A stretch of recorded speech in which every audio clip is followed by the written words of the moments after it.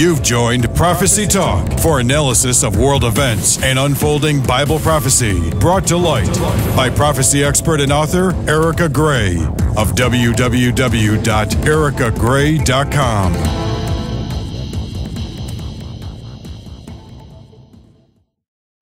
The Antichrist will be Jewish and will have Jewish ancestry because he will come from the tribe of Dan.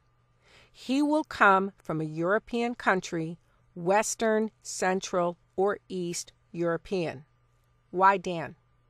To understand why Dan, we must look at Dan's origin.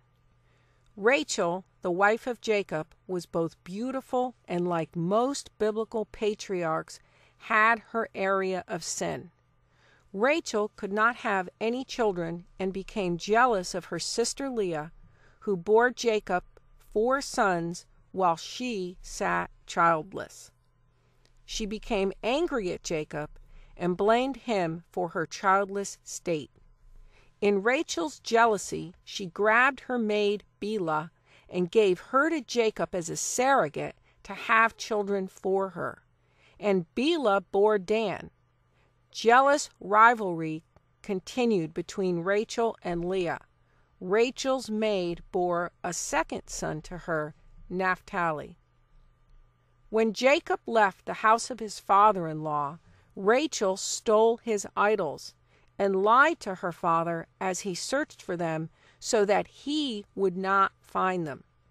She also kept this secret from her husband Jacob, who did not know that she had stolen the idols from her father. Rachel's attachment to the idols was so great that she stole them and lied to protect them. No doubt she was thrilled over the birth of Dan and doted over him, and he followed in her area of her idolatry. Judges 17 and 18 tells the story of Micah, an idolater who lived in the mountains of Ephraim and who employed a renegade idolatrous priest. Dan and 600 of his men went searching the land for an area to settle in and came upon Micah's house. They forcibly took his idols and his priest to serve them. Then they went into Laish, took the land by murdering its inhabitants, renamed it Dan, and set up Micah's idol and employed idolatrous priests to serve them until their captivity. Dan set up idolatry in defiance of Israel's God. In Scripture, currency is synonymous with idolatry. The image of Micah was made from money that the mother of a boy saved for the purpose of making it into an idol, which ended up in Micah's home. In my book, The Seed of the Antichrist, Bible Prophecy in the European Union, I write about the mark of the beast and point out other biblical examples of currency turned into idols. These are all forerunners of the image and number of the beast, including Micah's idol. King Jeroboam, Israel's northern kingdom, a first king who the Bible mentions over and over as the man who caused Israel to sin, placed 2 golden calves which he set up for idolatrous worship. He placed one in Bethel and the other in Dan, which both lay on the extreme southern and northern part of the kingdom. 1 Kings 29-30. Bethel afterwards became a center for idolatry. Dan already existed as one, which is why Jeroboam placed a calf there. In Amos, which foretells Israel's captivity, in Amos 8:14, God declares judgment on Dan for its allegiance to its false gods.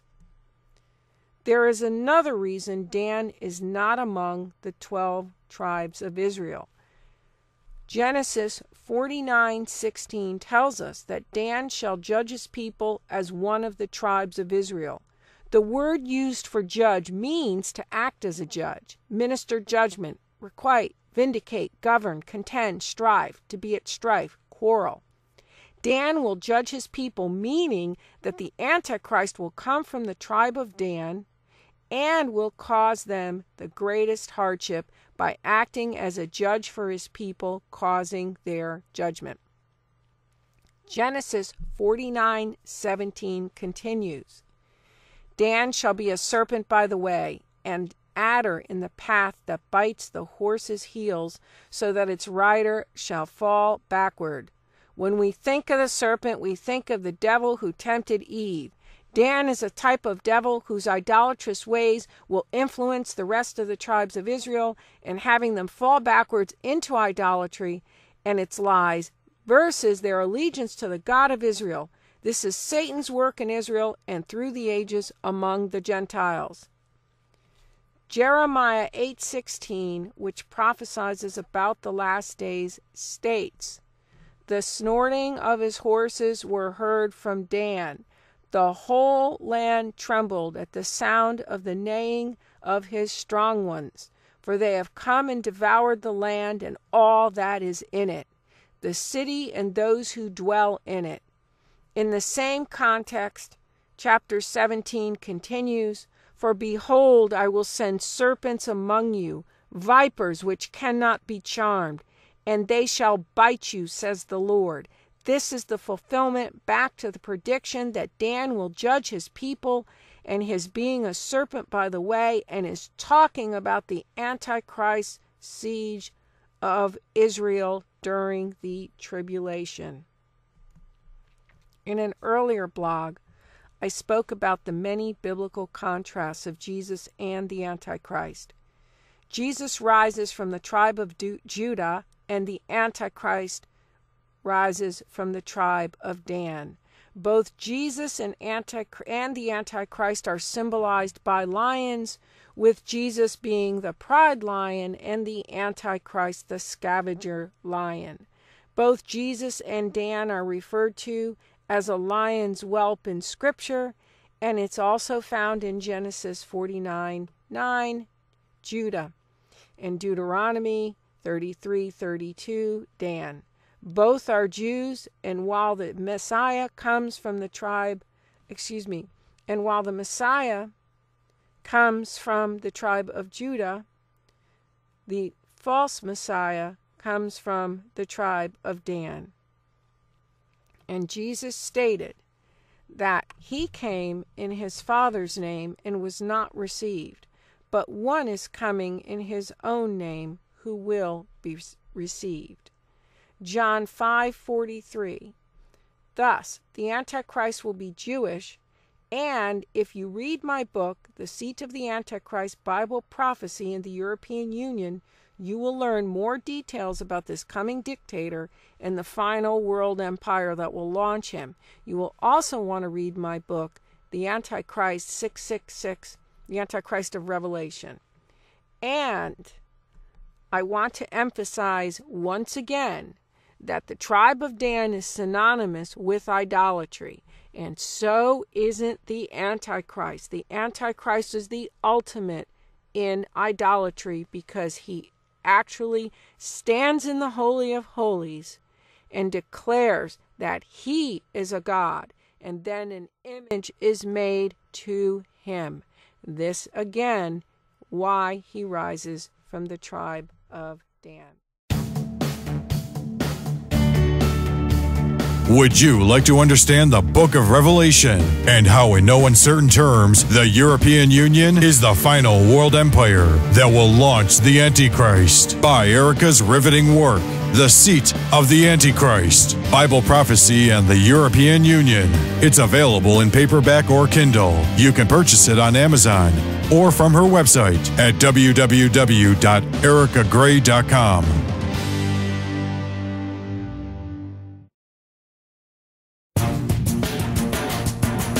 Jesus closes the book of Revelation, declaring, "Behold, I am coming quickly." John 20:21 records, "These things are written, that you may believe that Jesus is the Christ, the Son of God, and that believing you may have life in his name." John 3:15 promises that whoever believes in him should not perish, but have everlasting life. Trust in Jesus today. He lives, and He is returning.